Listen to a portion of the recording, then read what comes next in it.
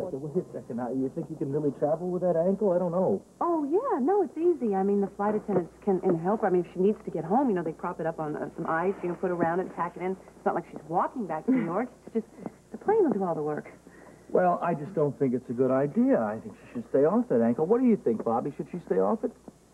Well, actually, Scott, I think you're absolutely right. You know, there is going to be some swelling and some tenderness, so, it'd be good if you could stay an extra day or so. Well, there you go. And she is a professional nurse. She knows what she's talking about, and I agree. All right, well, I'll stay one more night at the hotel. Good.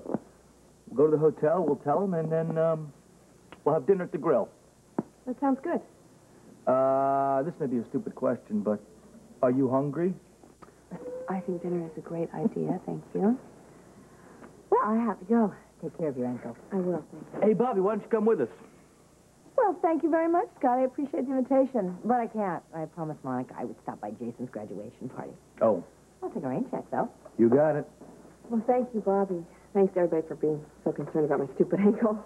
Well, I don't think it's a stupid ankle. Do you, Lucy? No, I don't think it's stupid at all. I think it's a very smart ankle. What? No, I was joking. Just a little joke. It was funny. Yeah, she's a regular laugh riot, this one over here all the time. Well, this is me living. Take care of that ankle. I will. So long. So now let me ask you something. Have you had any experience with these crutches here? No, not really. Well, I have. I spent 2 summers in a row as a kid on crutches. Really? What'd you do? Well, let's see. The first summer, I was eating this ice cream cone and I was roller skating at the same time. And I just went, and that was cracked my ankle, and that was the end of that. And then the second summer, the next summer, was a pogo stick. Really? Oh, you know, I never knew that, Scott. Well, you don't know everything about me. A pogo stick. Pogo stick, yeah. Well, what happened was I was going to set this record inside. I was starting at the top of the stairs up, you know, and I was going to pogo all the way down. When I got to the basement, one of the steps, maybe like 5 steps up, just gave way. And, well, it's not, you know. Anyway, the trick to these things is you got to really know how to work them. You got to use them like legs, you know, just like legs. So, look at that. Now, what you do is, you see, you can do 2 different moves. You do where you go like this, and then it's a hop. Hop. Stay away from slippery rugs, or just feel your way along with little feet. Moving along, slowly. Watch out. Let me ask you something. What kind of fresh fruit do you have? We have strawberries, raspberries, and some melons. I was actually thinking of a big fat chocolate souffle. Don't you think fresh fruit would be better?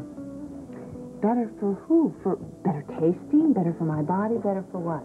Just better, healthier, that kind of thing. You know, you got to think healthy all the time. Health is very important. Thank you. Eat Thank properly. You. Fruit. I will have the fresh fruit. Very good. Good for you. Good for you. Here you go. Thank you. Thank you. How's the ankle? Propped up okay? Yeah, it's fine, really. Do you need a little ice? Ice it down? Scott, really, I don't need you to fuss over it. It's fine.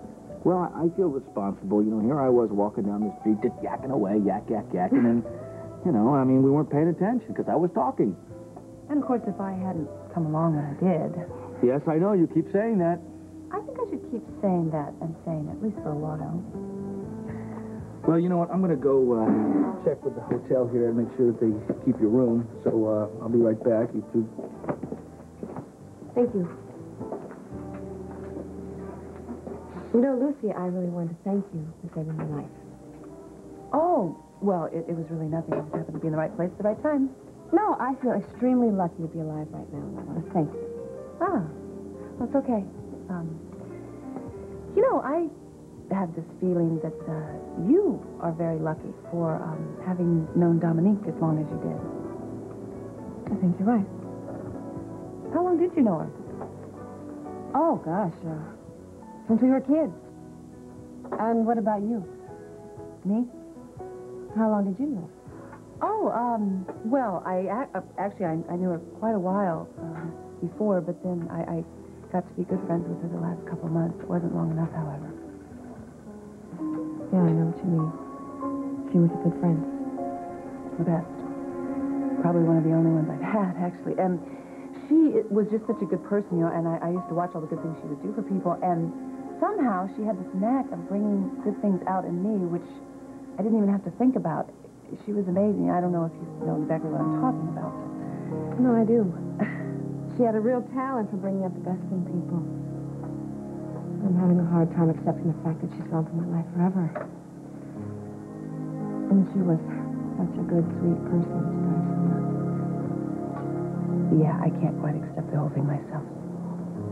Such a tragedy, really. Especially since she found such a terrific guy like Scott to have as a husband.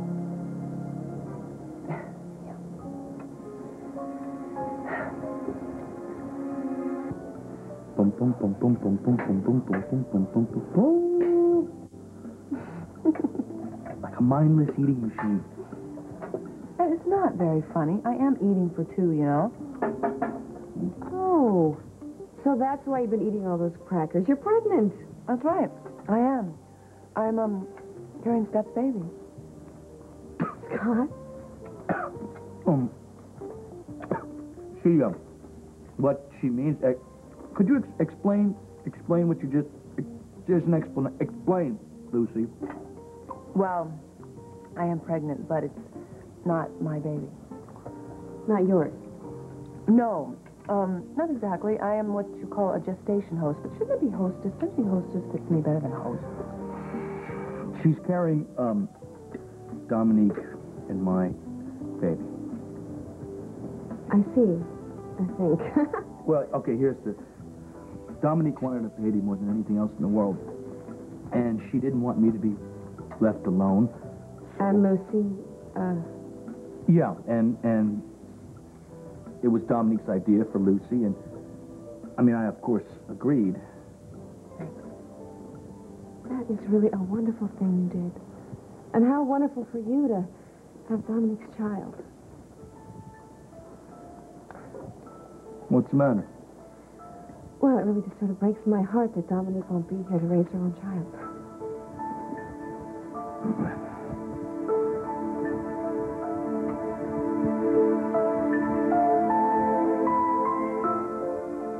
Think you could help with those crutches to get to the elevator? I don't have command of them yet. Well, you know, you didn't even touch your raspberries here. You didn't finish them at all. Uh-huh, what? There you go. Well, I was just saying you didn't touch your raspberries, so perhaps I'll eat them. You know, fresh fruits for the Help baby. yourself, help yourself. Okay, now you're all right. Now remember how Right. I taught you to work these. Right. One, Boom, two. boom. Okay. Well, I don't think you're going to be on that long. Miss Crawford? Yes, The front desk clerk forgot to give you this phone message. thank you. Hey, here you go. Thank you. Oh, message, huh? Strange. Nobody knows I'm here.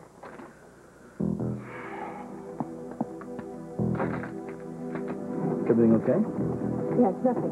It's nothing, really. You want me to help you get to your No, I'm fine. Thanks. Good night. The glass. Dead in the pain. You know, it really doesn't hurt that much anymore. I mean, the sprain feels a lot better. And that's why I've decided I'm going to go back to New York in the morning. Do you have to? I mean, is that necessary? Well, I feel like it's time to get on with my life. Well, I don't really feel that way. Actually, you know, having you here and telling me these stories about you and Dominique as kids it's helped me a lot, and I just don't feel I can let that go just yet. I understand, Scott. I really do. I mean, I've been going through the same thing, trying to hold on to the memories and relive every moment. But I've been going through this a little longer than you, and I feel like it's time to go with my life. Yeah, well, I mean, you could maybe stay another day here. I mean, New York's not going anyplace. Unless somebody or something is, you know, you gotta get back to. No, not really. You know, I moved to New York right after I got married, and I never had an opportunity to meet anybody, any friends or anything. And then when Charles died, I found myself so isolated and alone, you know? Oh, yeah. I know the feeling. Oh, come on. You have a baby to look forward to. It's going to be great. Yeah, it's just, you know, it's great, but it's kind of, it frightens me a little bit. Oh, come on. Kids aren't so scary. Well, no, not that the kids are scary. I just don't know what kind of a single parent I'm going to make. Dominique, she really convinced me that I was going to be this Dawn, I just have all these regrets about whether or not I'm going to be able to do it.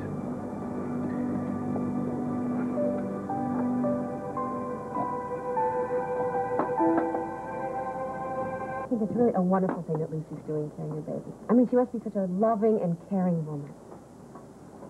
Yeah, she is. You know, tell me, what made you pick Lucy to carry the baby?